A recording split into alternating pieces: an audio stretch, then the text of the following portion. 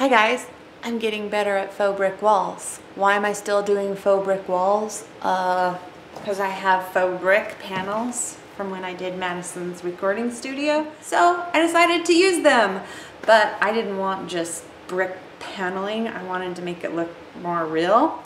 Check it out.